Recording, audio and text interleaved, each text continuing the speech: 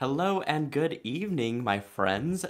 My name is Nilay Patel. I am the owner of Silver Silk and more, and I'm also the designer here. My job is to bring you guys fun, creative, innovative projects using Silver Silk, and I like to collaborate with many of my industry friends out there, like Jesse James Beats, Softflex Wire, Vintage.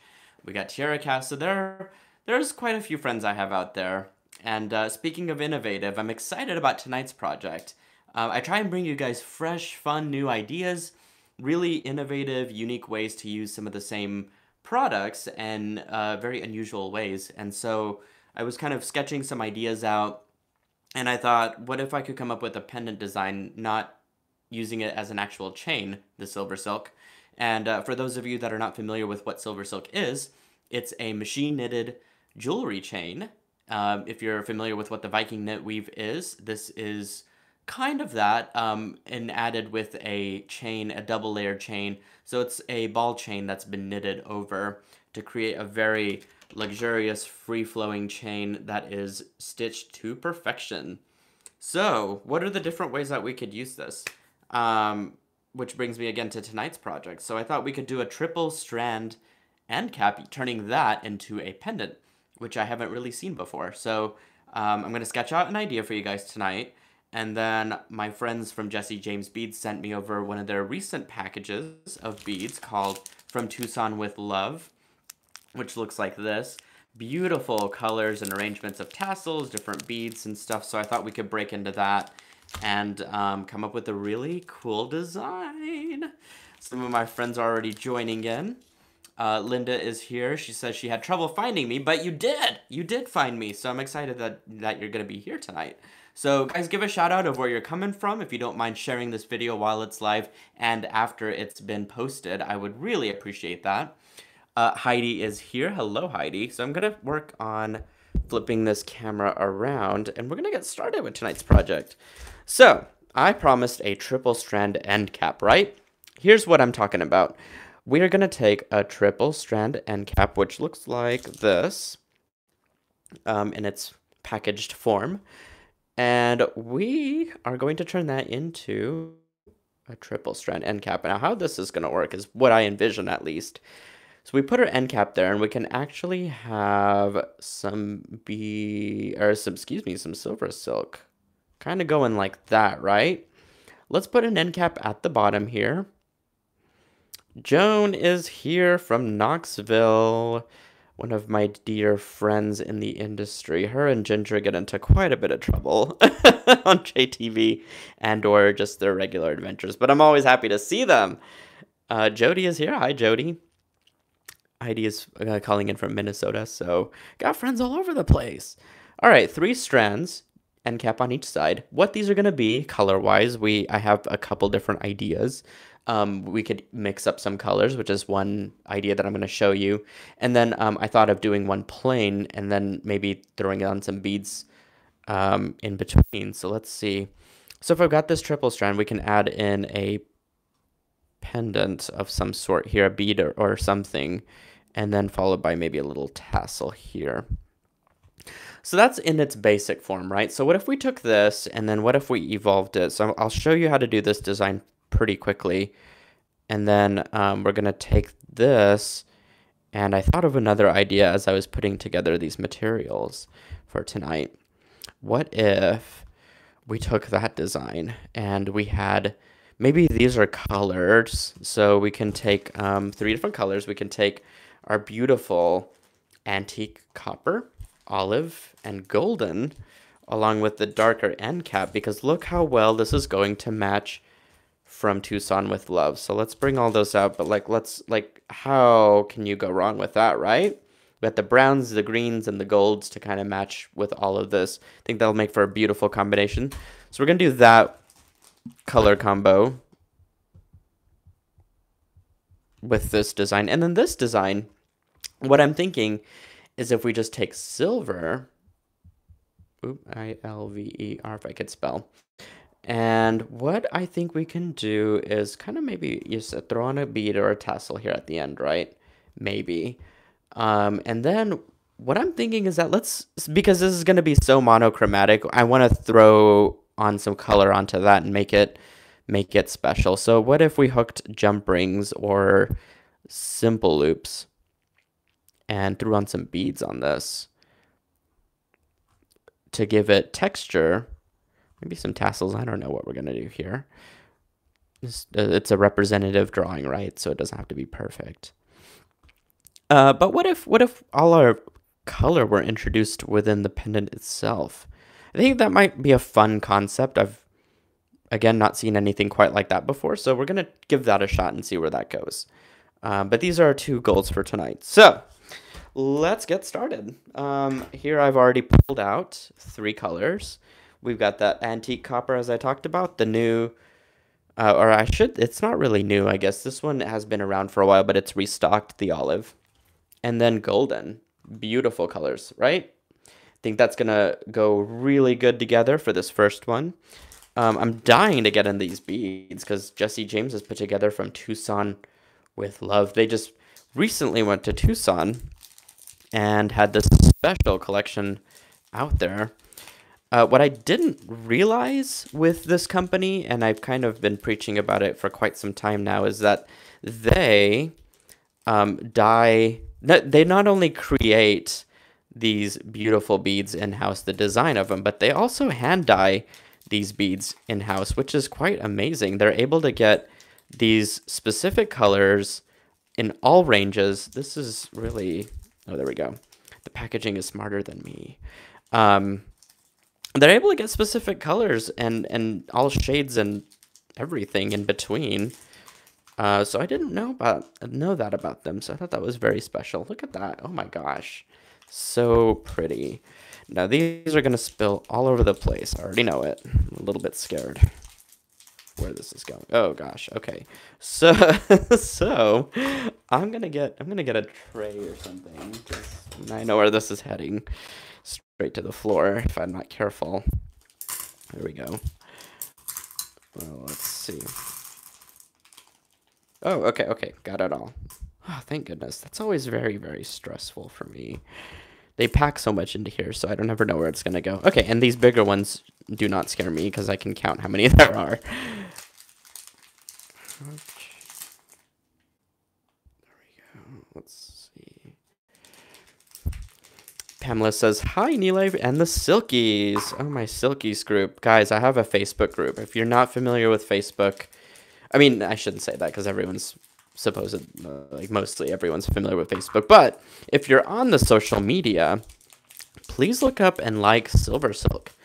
I am extremely interactive on there. You can catch me all the time trying to respond to everybody's comments and just making sure that I get the word out there about new stuff.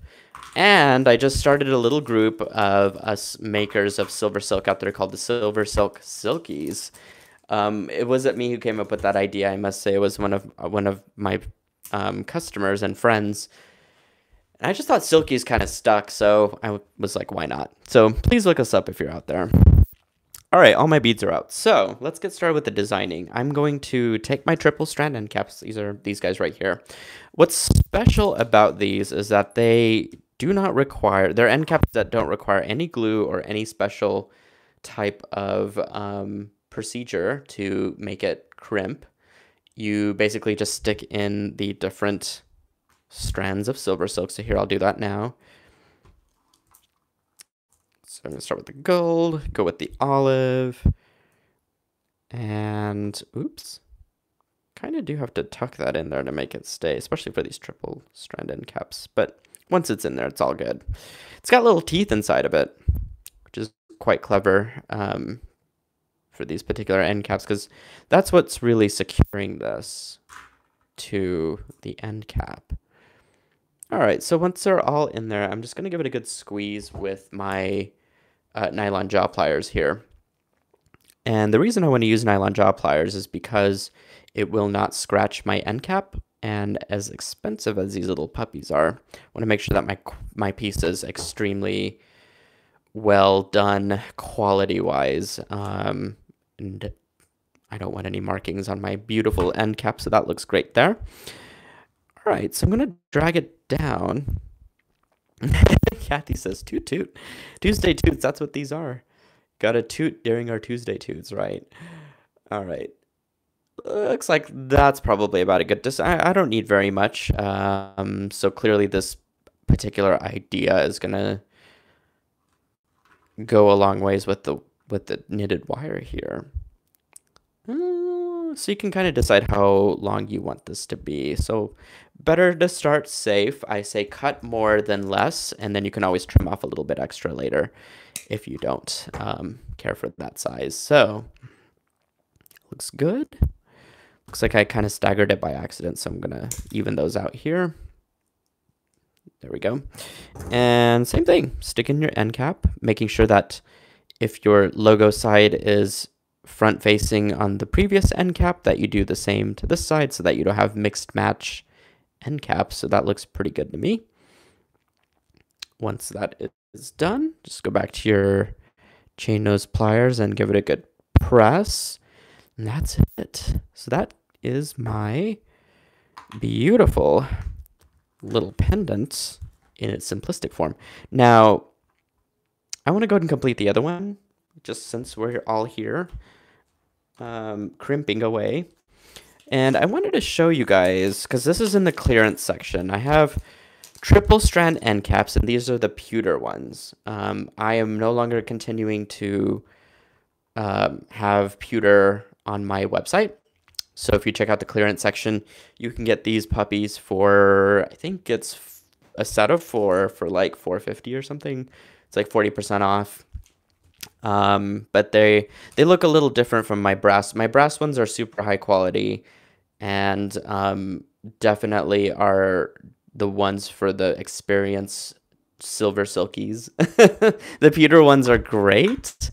They're just not as sustainable as the brass ones. But if you want to get some practice and get some inexpensive end caps, definitely want to check out the clearance section on www.silversilkonline.com. Alrighty, same procedure here. We're going to stick in all of our strands. I need to cut some. So I'm going to estimate like maybe right there. Do my best to stay on camera here. I apologize if it's a little bit dark to see. We're just now getting some sunshine back here with daylight savings time.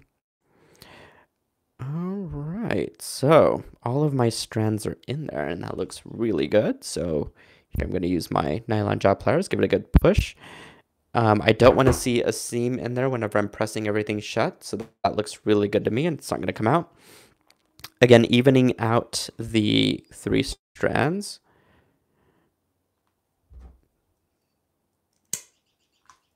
Perfect. If that is too long, you can absolutely cut it a little bit shorter, which is, I think, what I want to do here.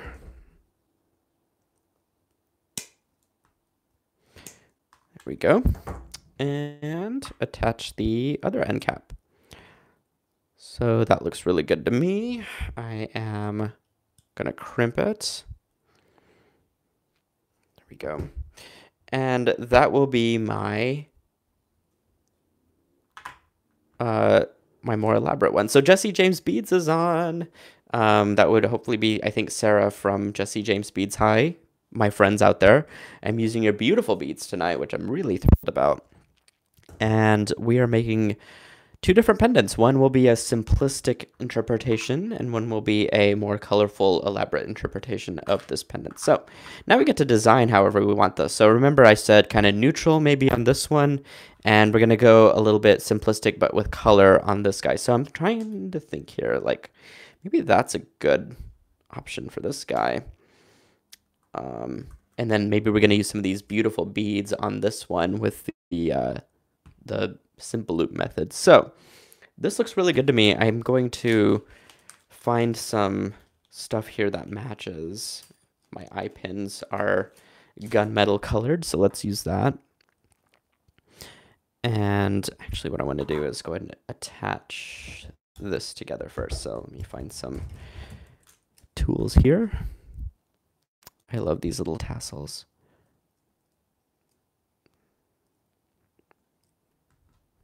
Cool. Okay, so I'm going to attach the tassel to my simple loop. And I'm going to attach my bead onto my eye pin and make another simple loop. So pretty easy so far. Remember, jewelry making does not need to be complicated as much as something that just looks cool and original, you know? Like, that's kind of the point of these tutorials, and at least the exercise for my brain, is to come up with some fun ideas that are not complicated, but still have that wow factor for fashion and design. Cool. Yeah, and to Joan's point, I love these Mandela beads. They're super, super cool looking. So not only is the design original, but so are the beads. Just fabulous. Absolutely fabulous. Cool. Okay, so attaching all of that. So if you were looking for something simplistic and fun, there we go. We got these beautiful triple colors. If you have scraps, if you want to buy new stuff, always a good idea to try and mix things up if whatever you have. Okay, so this one's a little bit more challenging, so we're gonna have to figure out how to do that. I need some wire, which is over here, which I didn't grab. And while we're here, let's get some wire in there too. Okay. Sorry about that, folks. I just wanted to make sure that I grab some craft wire because I think in order to make this one work, I'm gonna need some craft wire. So I'm using 22 gauge of craft wire in silver. And the point is to connect this onto my triple strand end cap. So I'm just going to go ahead and make sort of a wire wrapped loop on this brûlée. I think that's how it's pronounced, brûlée. And basically I wrapped it around the top there. And then trim the rest of that off. There we go. Sarah says that would make a pretty earring. Definitely. If you're really going for that chandelier extreme look, that's going to be perfect for that. I do love a long earring too, though. Okay. And then now I can make a simple loop. So that was a lot easier than I was thinking. Sometimes that is, sometimes that's a pleasant surprise. Okay. And then I'm going to make a simple loop here. And what we're going to do is just attach that, to our, to our end cap. There we go. Perfect. Cool. Okay, so now we have a nice neutral design here. But here's where the fun part comes in, you guys. We can take some things. I was like looking for my head pins. There we are. Some head pins. And start to attach some stuff to our pendant here. So, for example, what if we took, let's see, there's so many beads to choose from. Okay, what if we took this green bead? All right, we're going to take this green bead, string it onto our little head pin. I'm going to trim, whoa, that went flying across the room, you guys. I got to pick that up later. We are going to string that bead on, make a simple loop to this. Looks like that's a little bit too spaced out there, so we're going to trim it right there. And I want to make it a little bit bigger, that loop. There we are.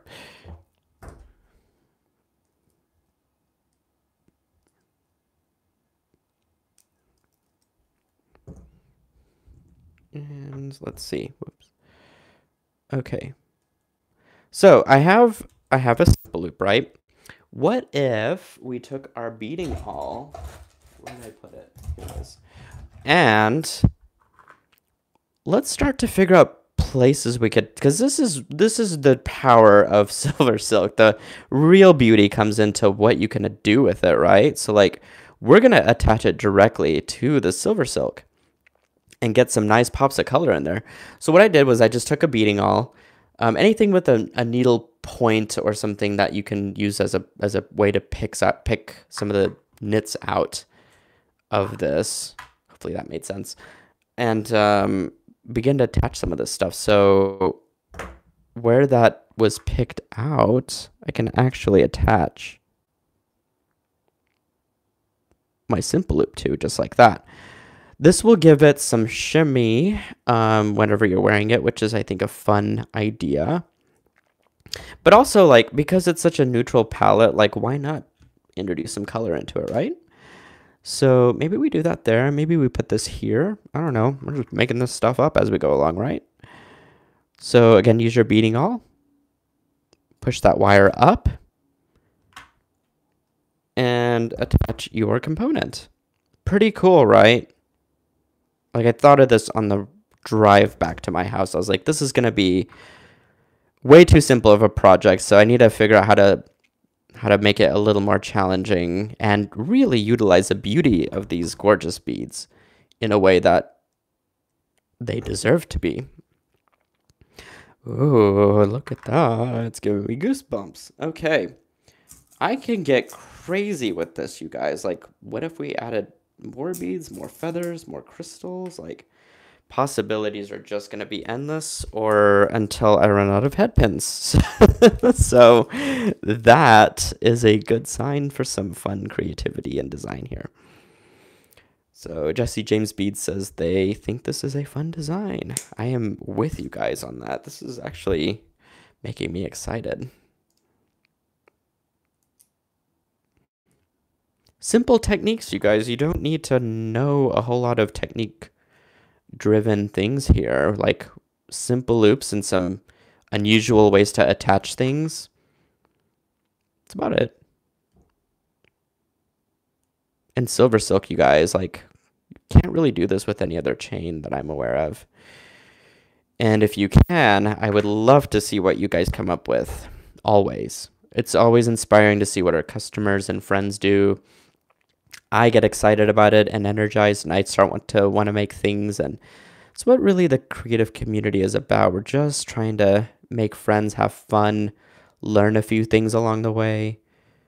You know, one big family, of course. There we go. Let's attach a few more things, and then I'll cover some tips on chains. So I have a few ideas, but it's always hard for me to decide on the spot. Oh, yes, that one needs to go there. I should be reading some of these comments. Let's see. What do we got? Kathy says, super creative. Thank you. Sarah Ellis is on. Hi, Sarah. Good to see you here. She has her own channel as well. Please check out artist Sarah Ellis on YouTube. She has some fun creative projects too that I'm a huge fan of. So Sabine says, so cute. Thank you, Sabine. It's our friend from the Netherlands.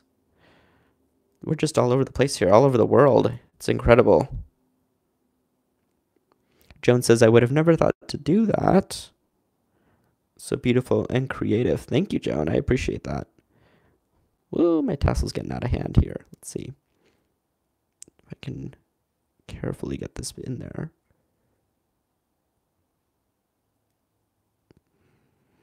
Springtime glamour. Yes, ma'am. That's what I'm talking about. You could do this to both sides too, because if you're thinking about wearing a necklace, I think you kind of have to think in a three-dimensional aspect. And so if you put some on the front, you could definitely put some on the back just to kind of balance it out in case in case you decide to shimmy your way to work or wherever you're going. Think about the other side of the design too. If it flips over, what is it going to look like? So just a consideration. All right, maybe like one more bead, you guys, and then I think that's good for this pendant.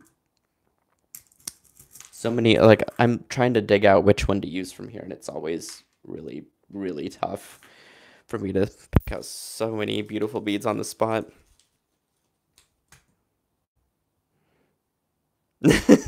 Joan says, I wonder if it'd be scary to hang out in my head. It's definitely that. But it's also a very fun place to be. I have some funny friends here. It's great.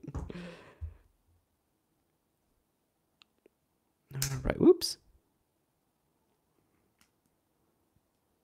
All right, simple loop making.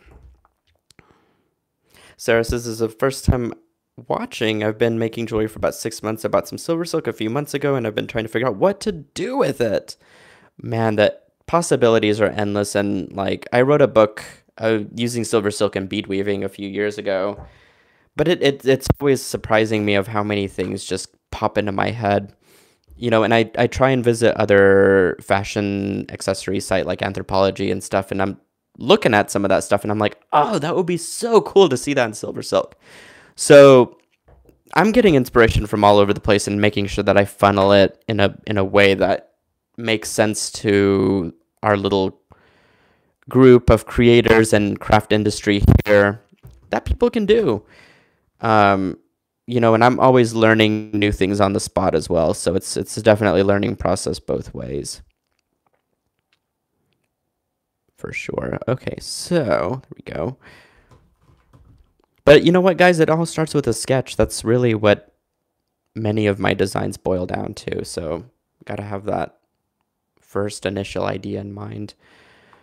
Yeah, so I mean, you could go on and on connecting to different, but like neutral. Oh, sorry, that's a really messy board. So let's go to something cleaner now that we have our designs established. There we go. So we got this beautiful neutral triple strand end caps with the silver colored silver silk in pearlesque chain.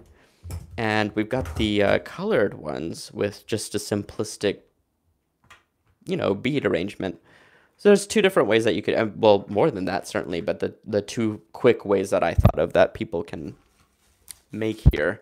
What I was thinking in my head for a chain was it would be really cool to use a cup chain on this guy, only because we get these beautiful colors that accent our palette. And the cup chain came from Jesse James Beads. I can't talk. So I think that'd be a really cool, like, easy thing for that. And then for this one, because we're using so many colors on that, I don't want to overcomplicate it. So I'm kind of thinking like a nice gunmetal chain, which I happen to have here with me. This one happens to be from Vintage, but I believe Jesse James Beads can pull out some links and some products for us that they might have, but if not, certainly Vintage is a great place to also find some cool chains. But like, yeah, don't overcomplicate it because it's fashion. It needs to be pretty, I don't know. I guess for everyday fashion, it can be a little bit more straightforward. To me, I guess what I'm thinking in my head, fashion shouldn't really have any rules, but from a design standpoint, whatever you're trying to exaggerate, you kind of have to tone down other things. So I think if you are doing an arrangement, this would work out really well. So you guys, that concludes my tutorial for tonight. I will assemble these chains, and I'm going to make sure that I take a photograph of it and post it on the social media platforms for you guys. So that includes Facebook. Please check out Silver Silk and More on Facebook. So if you go to facebook.com, just search for Silver Silk and you will find me. Instagram is another platform that I'm on. You will find a ton of examples on there using Silver Silk. If you are new to Silver Silk, do not know what to do with it, all of the examples are on there. And all of those coordinate with the YouTube channel. So the YouTube channel has all the same pictures, but you can actually see the video on how to do it. So tons of examples and ideas out there for you guys. And always thinking about what more I can do to help propel some ideas and some design forward. Otherwise, you could check out these products in two different locations. If you love the Silver Silk, you can check out www.silversilkonline.com. And if you love the beads that I'm using tonight, and these beads are pretty special, you can check out jessejamesbeads.com. All right, guys, it's been an evening. I'm going to get to the rest of my evening in creating some extra stuff.